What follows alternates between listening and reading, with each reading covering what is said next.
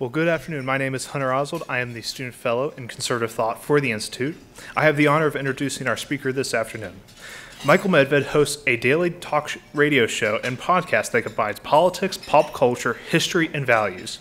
He is also a New York Times best-selling author of 14 nonfiction books, most recently The American Miracle, Divine Providence and the Rise of the Republic, and its follow-up, God's Hand on America, Divine Providence in the Modern Era. In this series, Michael describes astonishing incidents in which luck, nature, or some higher power seems to intervene on behalf of the United States. An honors graduate of Yale, he also attended Yale Law School and, has worked as both a political speechwriter and Hollywood screenwriter. He's a member of USA Today's Board of Contributors, and his pieces appear frequently in the Wall Street Journal, Newsweek, and Commentary.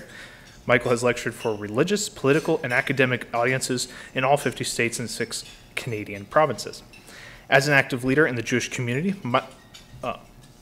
Michael has served as president of an Orthodox synagogue and co-founder of a Jewish day school. His lectures to Jewish communities frequently discuss the historic connection between America and Israel, the revival of Orthodox Judaism, and the sometimes tortured relation between Jews and the entertainment industry. He's been married to Dr. Diane Medved, clinical psychologist and best-selling author for 37 years, and they are the parents of 3 grown children and grandparents of the 5 most remarkable grandchildren of God's green earth. Without further delay, welcome Michael Medved.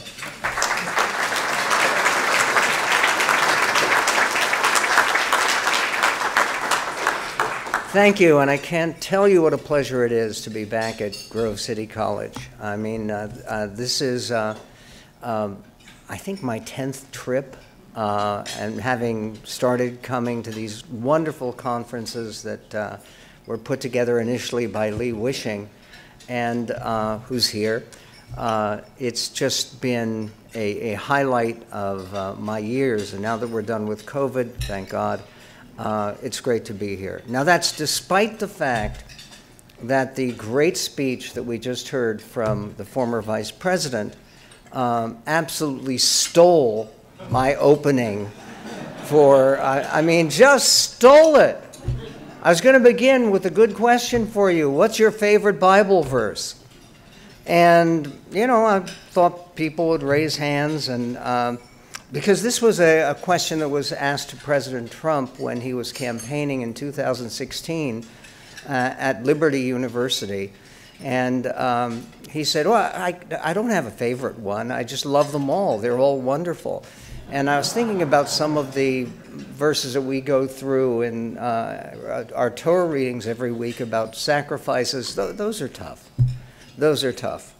But my favorite Bible verse is the one that Mike Pence mentioned and quoted just now. And basically, it's about the Jewish people, the descendants of Abraham, and it's about the subject of my speech today, the Abrahamic advantage.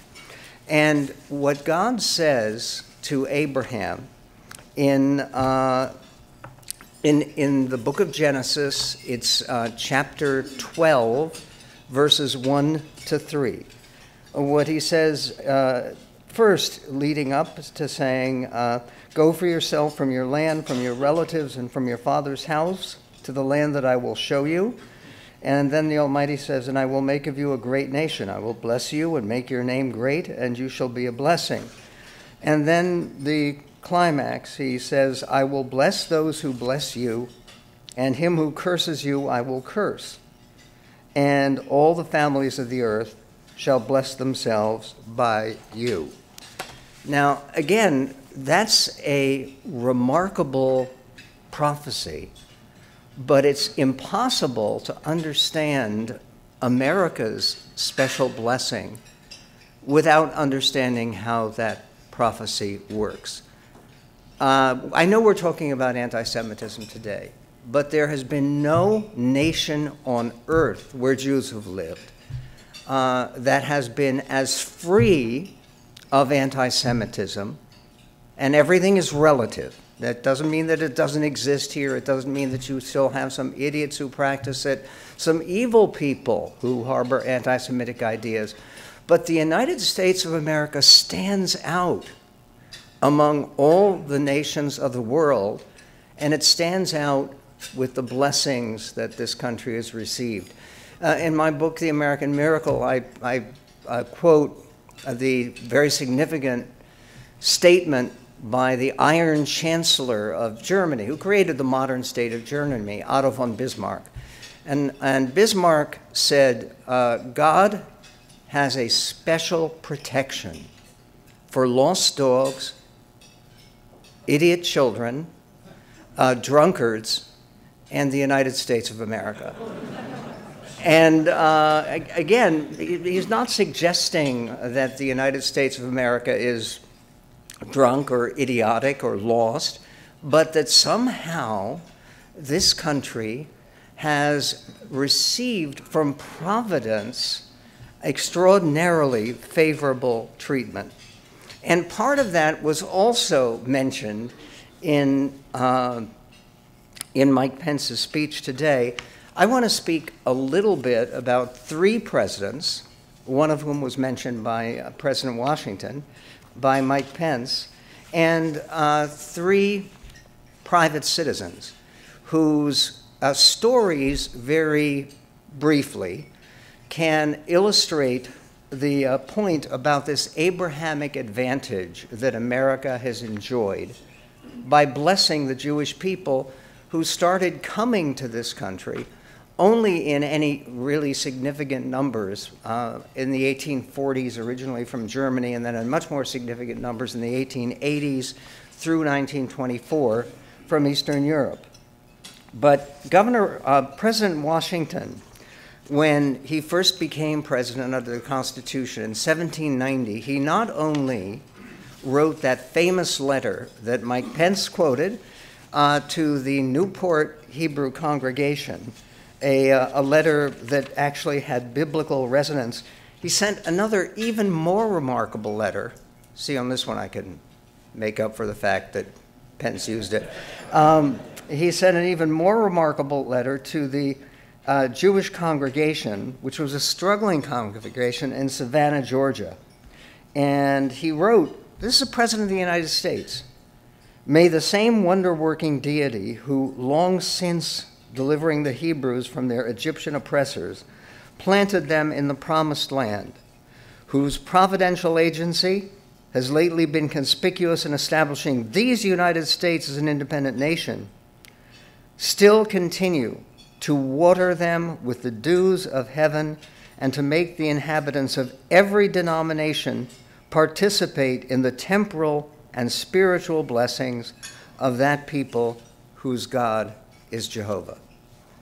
And that is a fundamental difference from everything else you had heard, even from British friends of the Jews. Oliver Cromwell and the Puritans were friends of the Jews. They wanted to end the expulsion that had been begun in the 12th century. The Jews were expelled from Britain because of the blood libel, and were not allowed to even come back and live in Britain.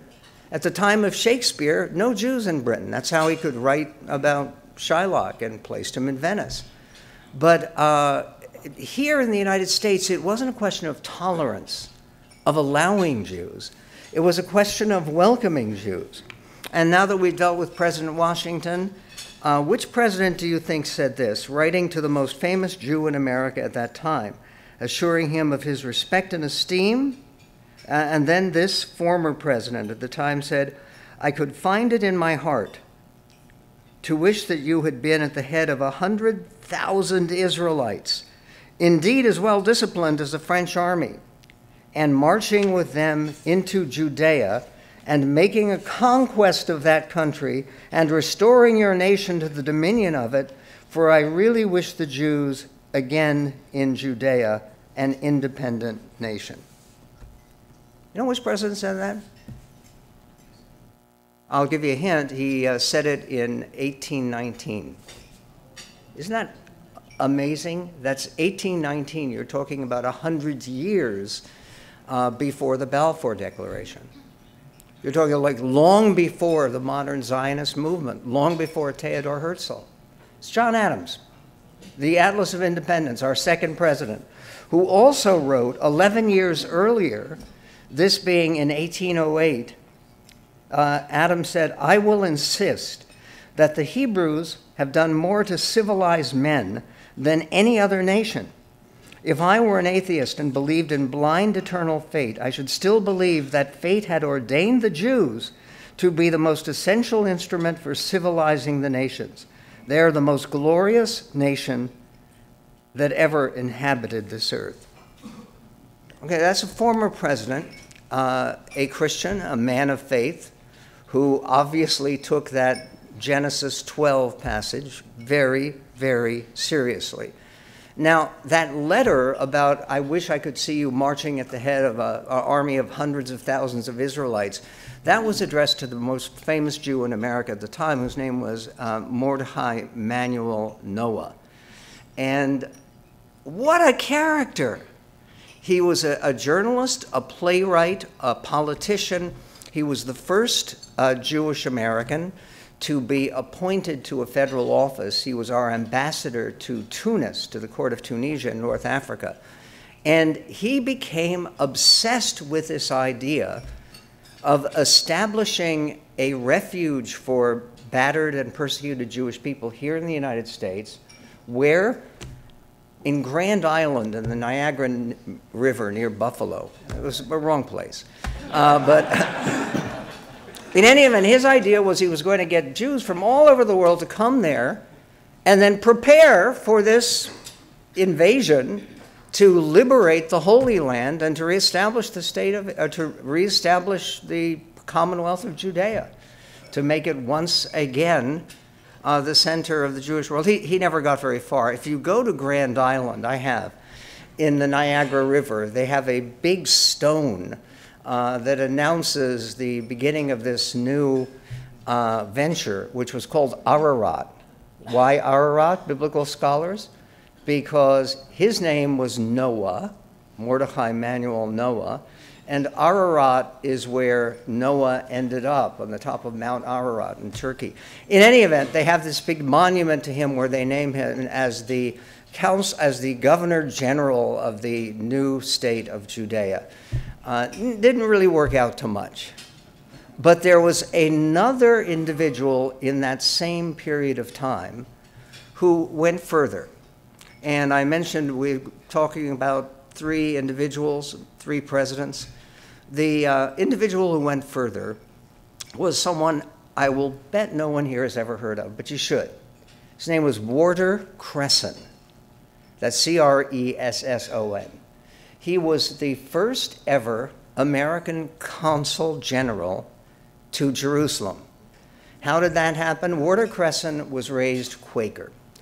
He came from a wealthy family around Philadelphia. A lot of the property around Chestnut Street, which if people know Center City, Philadelphia, is the very heart of the city, that was owned by the Cresson family.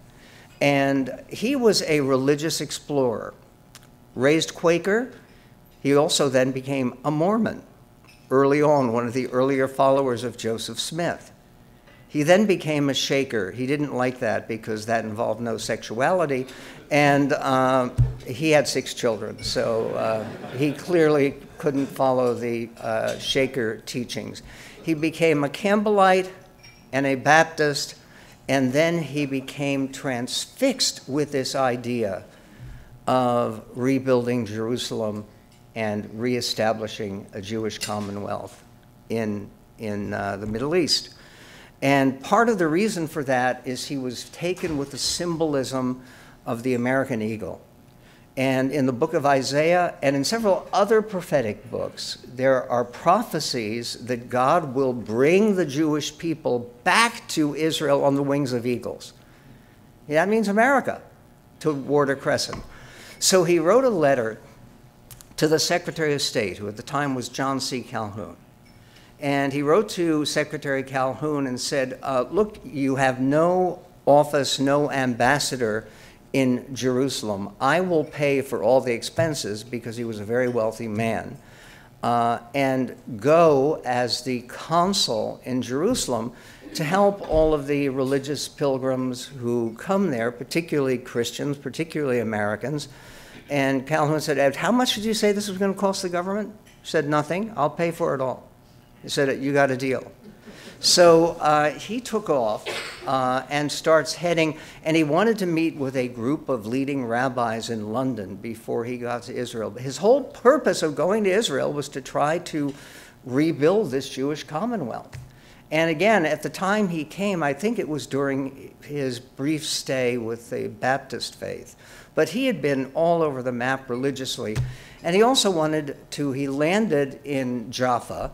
He landed with an American flag in one hand, waded ashore, and a dove of peace in a cage in the other hand, because he was going to rebuild Jerusalem, which was a pretty rundown, shabby place, a total population of 15,000 at the time.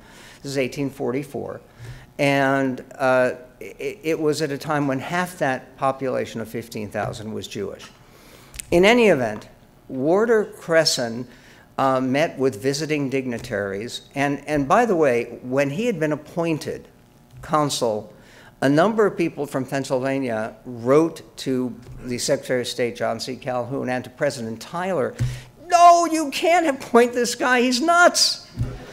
He's somebody who goes to church doors and he has an Old Testament beard and he shouts and he shouts and he talks about the rebuilt Jerusalem."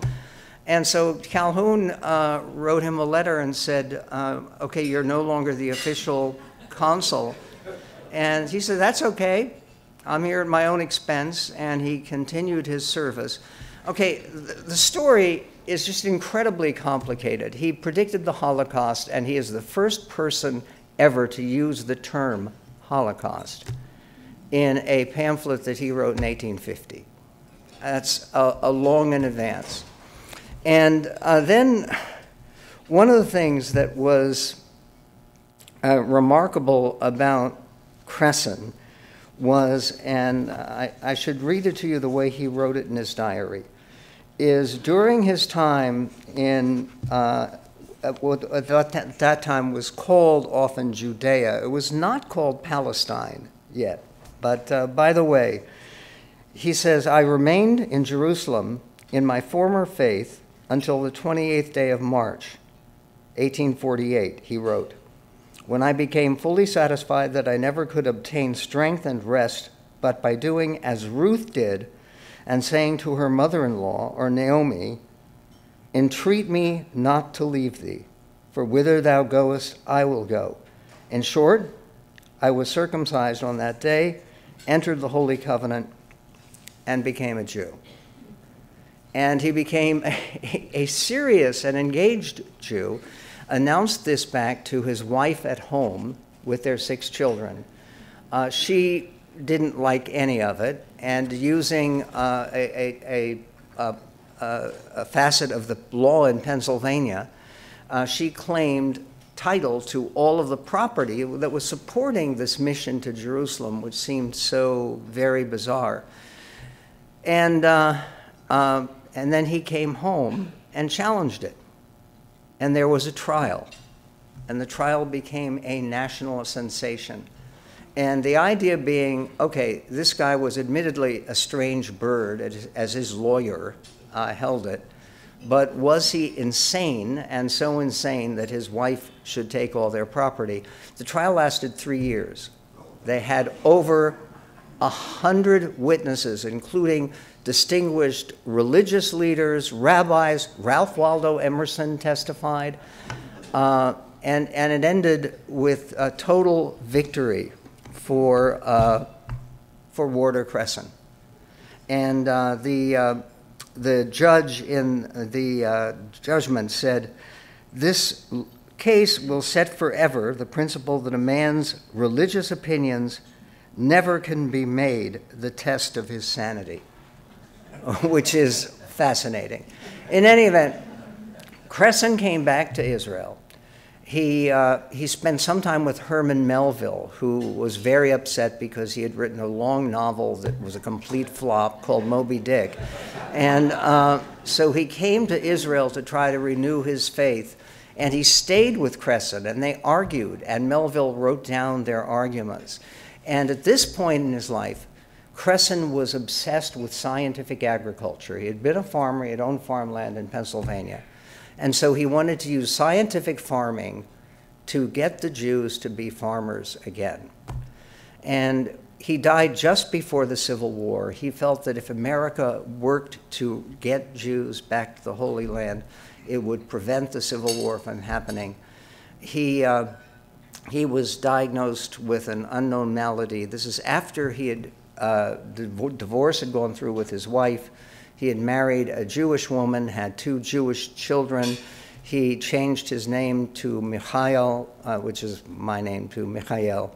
Michael Boaz Aaron Ben Avraham is, and in any event, he was buried with 10,000 people attending his funeral because he had become such a beloved figure in Israel. And people now recognize him because of his pioneering idea about collective farms, about people using farmland, renewing the farmland, making Israel, Judea, and Samaria included, a productive agricultural power again.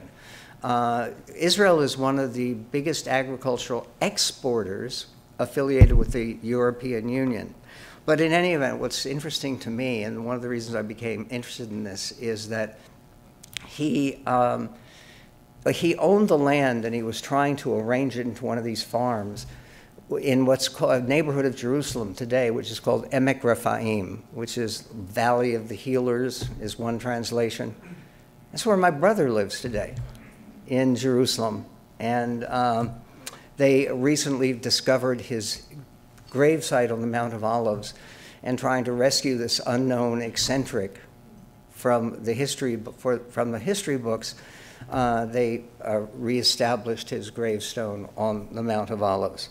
Okay, when you deal with Warder Cresson, there's another individual, private citizen, who is worth mentioning, who was consumed, an American Jewess, as she is called.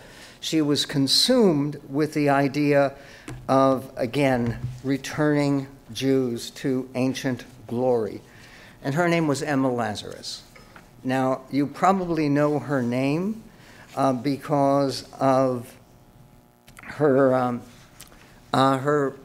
authorship of the poem that is on the base of the Statue of Liberty. She actually won a contest with that. She donated that. She was a wealthy family and mercantile Sephardic Jewish family. And she became an acclaimed poet and translated, in particular, some of the works from German, from French, and from Hebrew. She translated the works of Yehuda Halevi, who also was a medieval Spanish rabbi who yearned to return to Jerusalem and again to see the fulfillment of the biblical prophecies we've been talking about. And she wrote a poem called Wake Israel. Wake Israel, wake, recall today the glorious Maccabean rage. Oh, for Jerusalem's trumpet now, to blow a blast of shattering power, to wake the sleepers high and low, and rouse them to the urgent hour. This was also a period of time in the 1870s and 80s when mass immigration of Jewish people from Eastern Europe was beginning, and it was beginning because of turmoil in Russia, because of the assassination of the Tsar and Jews being blamed for it, and literally more than 2 million Russian Jews, including my grandparents, were forced out of Russia and came to the United States. And it was, she became very involved with charitable services to try to help those refugees and to get them to Israel. And again, it's worth just for a moment, she died at age 37, tragically, of cancer. And her greatest poem, The New Colossus, not like the brazen giant of Greek fame, with conquering limbs astride from land to lands, here at our sea-washed sunset gates shall stand a mighty woman with a torch whose flame is the imprisoned lightning, and her name, Mother of Exiles. From her beacon hand glows worldwide welcome, her wild, mild eyes command the air-bridged harbor that twin cities frame. Brooklyn was a separate city at that time, framed by Brooklyn and New York. Keep ancient lands, your storied pomp, cries she with silent lips. Give me your tired, your poor, your huddled masses yearning to breathe free, the wretched refuge of your teeming shore. Send these, the homeless tempest-tossed, to me. I lift my lamp beside the golden door. Somebody else in the last figure that I want to speak about who believed in the golden door of America was someone named William Eugene Blackstone. Anyone know anything about W.E. Blackstone? And again, he wrote one of the best-selling books of the entire 19th century. He had no formal education, but he was a brilliant guy and a wonderful writer. He wrote a book in 1878. It sold 1 million copies, which in 1878 is unbelievable because books are relatively expensive. The book was called Jesus is Coming. And chapter 15 of the book was all about to prepare for the coming of Jesus, getting the Jews back to where they belong. In other words, with all of what we've been hearing about anti-Semitism, what we see here is people like William Eugene Blackstone, who became hugely famous. And he wrote something called the Blackstone Memorial, which is truly, when you read it, it is just astonishing. Because the Blackstone Memorial was a letter to the President of the United States at that time, who was Benjamin Harrison. And the whole point of his letter that he said is, he said, Israel to be restored. The resulting Blackstone Memorial that he put together with a group of rabbis and leading clergymen and leading politicians. Amazingly enough, the Blackstone Memorial won the endorsement of 437 distinguished and very well-known Americans, including figures of truly dazzling power and prominence. You ever heard of John D. Rockefeller? Yes, of course. He signed it, as did J.P. Morgan, Cyrus McCormick Jr., and Charles Scribner II. Chief Justice of the United States, Melville Fuller, attached his name, along with the Speaker of the House, Thomas Brackett Reed of Maine, the future President, William McKinley, and the mayors of Philadelphia and Chicago. Editors of 93 newspapers also pledged their support to Blackstone's cause, representing all the major publications in Boston, Baltimore, Philadelphia, New York, and Chicago. He accompanied this Blackstone Memorial demanding that the President and the Secretary of State, James Gillespie Blaine, use American military power to help oppressed Russian Jews come back to Israel. And he wrote in a personal note to the President, not for 24 centuries since the days of Cyrus, the king of Persia, has there been offered to any mortal such a privileged opportunity to further the purposes of God concerning his ancient people. May it be the high privilege of your excellency and the honorable secretary to take a personal interest in this great matter and secure through the conference a home for these wandering millions of Israel, and thereby receive to yourselves the promise of him who said to Abraham, I will bless them that bless thee. The president did mention the cause of a new Israel briefly in the State of the Union, but like other presidents and other promises, never went anywhere. But Blackstone did. He continued on this issue. He continued to be a famous Christian leader. He was the founding dean of Biola University, which is the Bible Institute of Los Angeles. and he lived to 94. And before he died, a justice of the Supreme Court named Louis D. Brandeis, the first American Jew appointed to the Supreme Court, and Brandeis wrote to him and said, "You are the true father of Zionism, because you predated Herzl by a full generation." And he did. And Blackstone wrote back to Louis Brandeis and said, "I sent to Mr. Herzl my copy of the Bible with all of the items underlined and notated that talk about the Jewish return to the Holy Land." And Herzl said that during his brief life, Herzl died at age 44, he kept a copy of this Bible from this Christian American leader on his desk. Okay, finally, I mentioned 3 private citizens and 3 presidents. The final president, of course, is Harry Truman. We saw him briefly in that clip there. Harry Truman, after he left the presidency in 1953, shortly thereafter, his former business partner, Eddie Jacobson, who was Jewish, who had fought with him in World War I, they had had a failed haberdashery store in Independence, Missouri after that. But Eddie Jacobson got his buddy, the former president, Harry Truman, to speak to a group of distinguished Jewish scholars at Jewish Theological Seminary in New York. And he introduced Truman by saying, "And this is my friend and your former president, a man without whom the state of Israel might never exist, Harry Truman."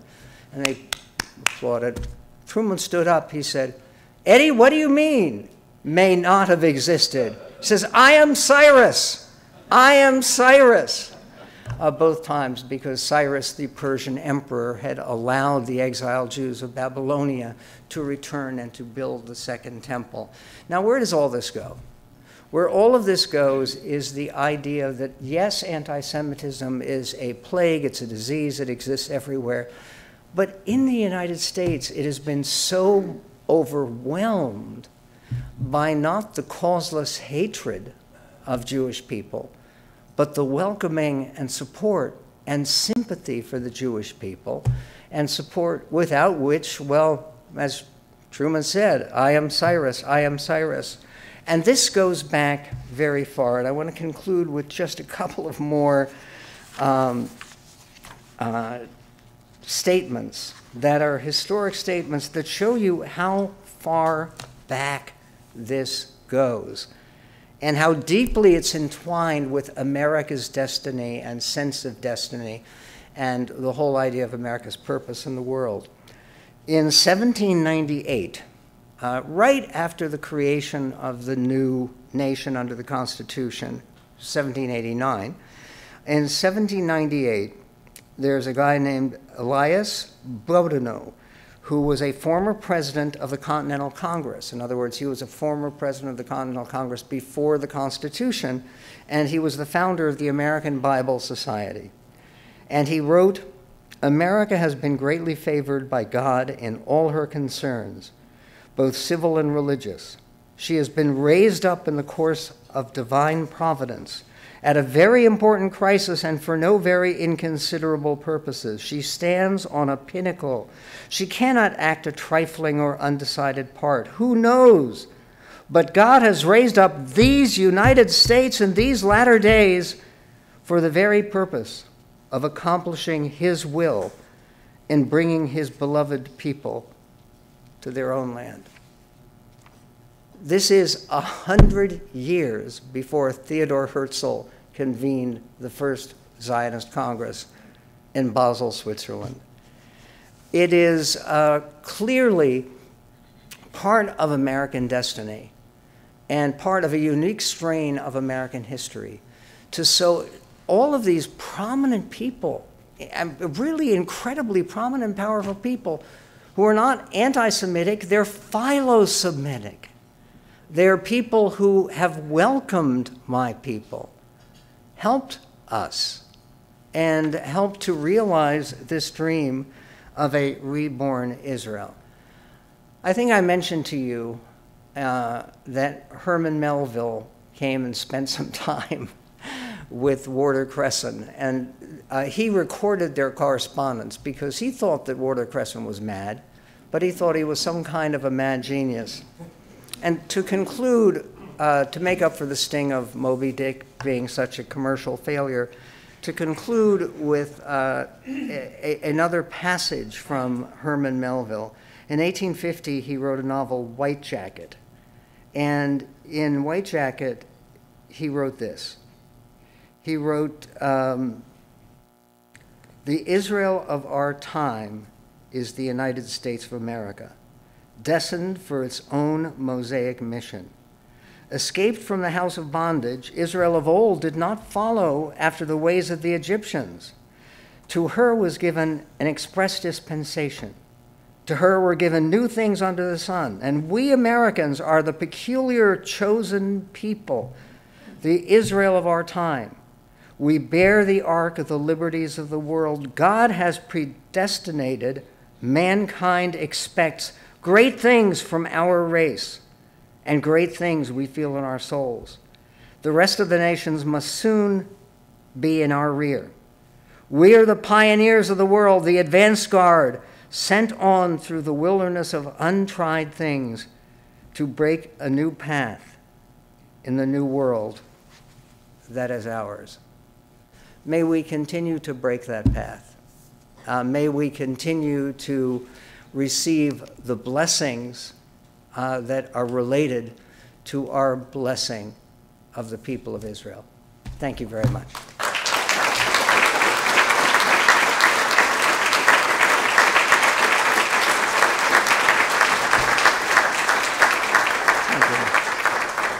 Do we have time for a couple of questions? Good. By the way, if the question is, so how does it all turn out? Read the book.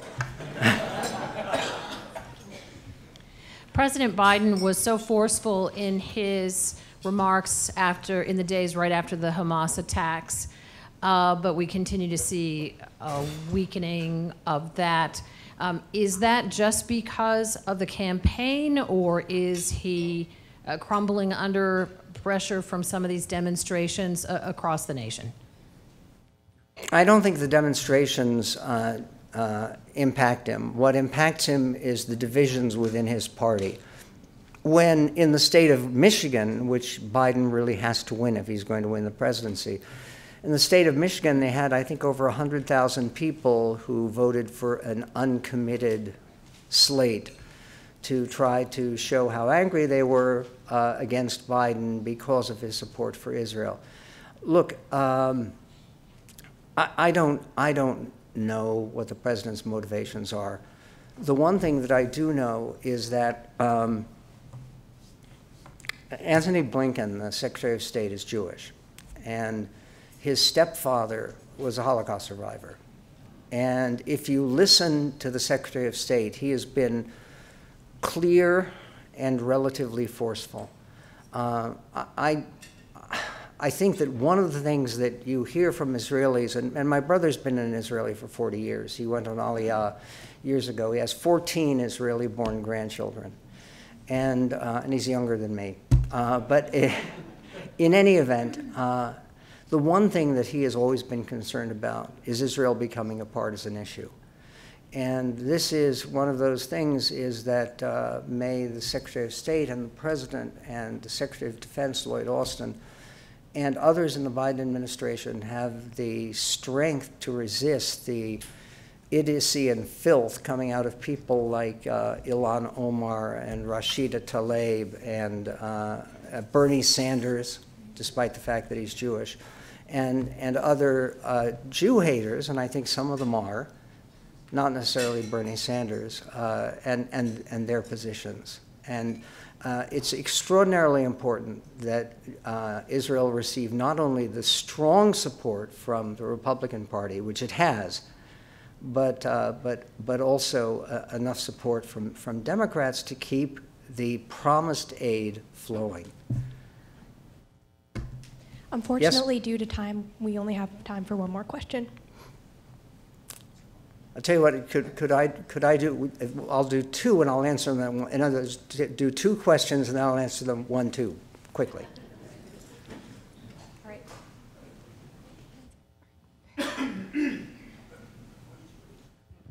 Oh, thank you for the fascinating historical material.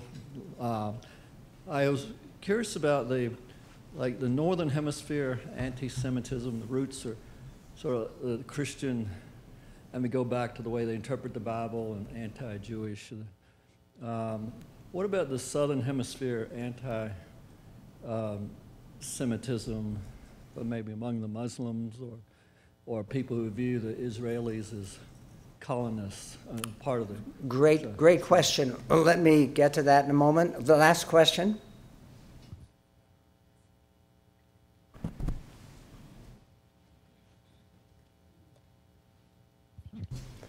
So thank you for that wonderful reminder of our heritage.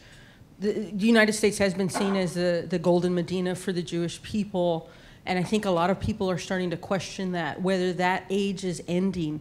Is that age ending of safety for Jews in the United States? And what can we do to continue to make the United States a welcoming place for our Jewish neighbors? Great questions, both of them.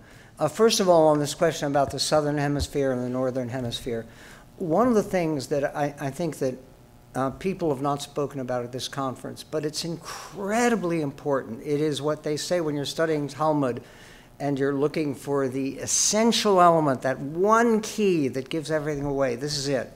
That's a phrase, Iker Zach. You're looking for the really key to understanding, is that a great deal of the anti-Semitism that we get today, particularly from the left, but also to some extent from the right, is not because Jews have come here and have become people who collect welfare and people who are pathetic and are losers. It's because Jews have been so successful. And there is almost a religion on the left that being an underdog, being a victim, is sacred. And that is why one of the reasons that people who are on the left so much in the Southern Hemisphere have a resentment of Jews, because Jews have been successful. By the way, there's some of that same hatred attracted by Asian people, Asian immigrants to the United States recently. But it's very hard for people to look at the representation of Jews at Harvard and at Yale and at Columbia and at Grove City College and at leading universities around the country, and to assume that this people is still victimized and still depressed. And it's one of the reasons I actually believe that Jews should not catch on to this. In other words, if we try to pretend that we are victims, we are not. The anti-Semitism that is a factor in American life is ugly. It can be deadly, as we found out in Squirrel Hill in Pittsburgh recently. But it is exceedingly rare compared to the number of people who have sympathy and support for Jewish people. And for your question about continuing our status as the Golden Medina. Golden Medina is a Yiddish phrase. Goldena means golden, obviously, and a Medina is a province or so we were viewed as the golden province that our grandparents and great-grandparents could come to. And I honestly, I think that and this comes from both the left and the right, the claims that America is about to die, that if this one candidate doesn't win the election, it will be the end. There'll be no more America. And it makes me sick, frankly. You hear that from both the Biden side and the Trump side. Adam Smith, not Jewish, but a very great economist and thinker, once said, there's a great deal of destruction in a nation, meaning that it's not so easy for a country that has been built up with all of the blessings that we enjoy, these unbelievable lives that we enjoy. There are probably people in this audience who know people who, in your family, who were the first to go to college, period. I mean, we have so many choices in the United States. And I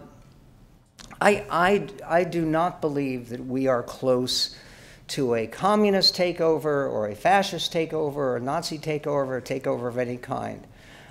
We have two flawed candidates for president running right now, but the idea that the survival of this great nation, the nation that President Lincoln used that phrase, which, by the way, was also, that America was almost a chosen people. And the reason he didn't say we were a chosen people was because we hadn't yet gotten rid of the massive evil of slavery. To have survived what we have survived, and to continue to offer the blessed and favorable lives that we all enjoy, I think should encourage us all. And frankly, the idea of claiming hysteria, claiming apocalypse, claiming approaching breakdown. I just saw a movie that I do not recommend. It's called Civil War. It opens on Friday. Don't see it. It's about a putative civil war involving the United States. But look, we go out there. It's April. It's Pennsylvania.